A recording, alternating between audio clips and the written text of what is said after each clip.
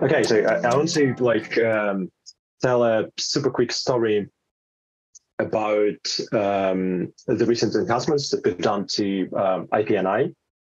That is a major improvement for the user privacy story. So let's first recap what IPNI is. So IPNI stands for Interplanetary Network Indexer. So what it can be used for? So it can be used for finding content on IPFS and Filecoin networks. It's used in a bunch of services already, in a bunch of projects that I will go through in a minute. Basically, the main purpose of IPNI is you give me content identifier, I tell you where content behind that identifier can be found at. So before going through the recent improvements, so let me just quickly recap how IPNI works. So it can be explained in 4 simple steps. So first step is we do have a bunch of Filecoin and IPFS nodes that are connected to IPNI. So, and whenever they have a new data, they post announcements. So that's step number 1. So whenever new data appears on the IPFS or Filecoin nodes, they post announcements to the via the libp2p subtopic. So IPNI is continuously listening for those announcements, and whenever it picks up one, it would reach out to that node directly to the storage provider and would fetch all the recent updates from it. So the unit of update is, we call it advertisement. So basically, an advertisement is a unit of is a structure that contains a list of content identifiers in it. So by announcing advertisements, you tell the IPNI that, okay, I do have these CADs available at my node. So IPNI would fetch it, index it, and that's it. So then after the content is indexed, so a user can use it to look up some data. So when user would send content identifier request with content identifier to IPNI, and IPNI would return it, hopefully a list of providers where the data can be fetched from. And then the user would reach out to these providers separately and retrieve the data and download the cat picture. So why IPNI is awesome? So it's awesome because it has 2 properties. It's a open protocol, so anyone can run an IPNI instance, anyone can participate in it. However, it can be run as a centralized service. And running it as a centralized service provides some advantages. Specifically, the advantage is that it can significantly help reduce time to first byte in the general content retrieval story. So one can find content on IPFS and Filecoin networks much quicker. So what the problems we tackled with the privacy upgrade?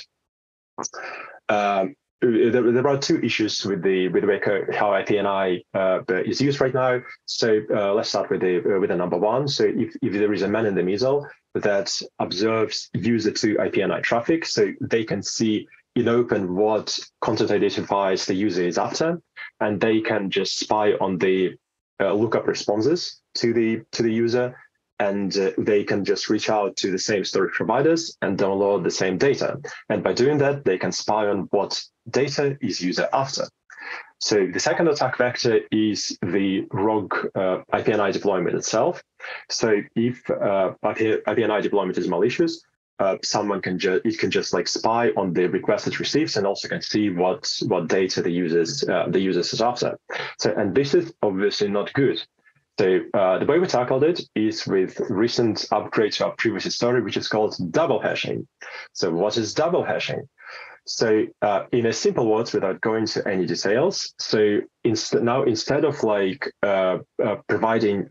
up raw data in IPNI in open, so instead of using raw content identifier, the user would use hash over there, this content identifier.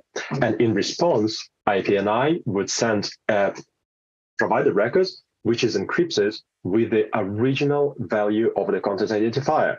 So what this means, that in order to make sense of such communication, if someone is spying on the users, one needs to know the original content identifier. But the content identifier gets never revealed in the first place during such communication rounds. So that enables much better privacy story for our users.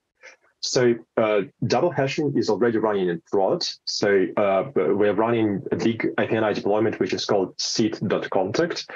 And I'm going to show you right now how the encrypted responses look like. So the one I have open here is the regular response. So if I can send a request to seed.contact, if you see in my browser, and it will return me a bunch of the records where the content behind that content identifier can be found as. So it's essentially a list of providers with their P2P identities, their addresses. So I can just go through this list, establish connection, download the data.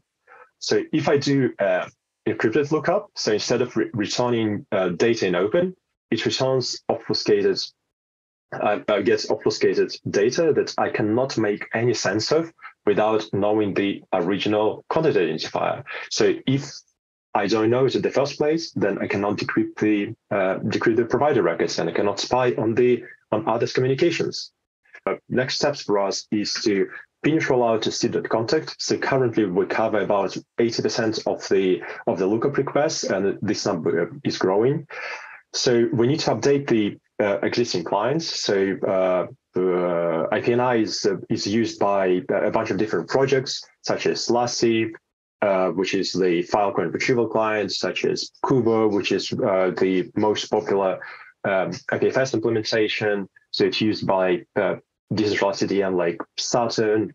It's used, it's a lot of places. So basically, we need to update the existing clients and existing integrations so that they use double hashing by default, so they don't send regular lookups anymore. So we need to work on the so-called writer privacy upgrade. So writer privacy would allow publishers to advertise encrypted data into IPNI. Right now, this data is still in open, so we're protecting only user privacy at the minute.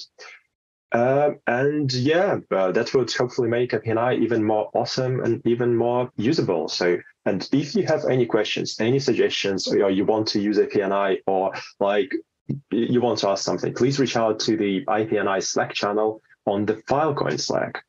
And that's it from me. So thank you a lot for listening.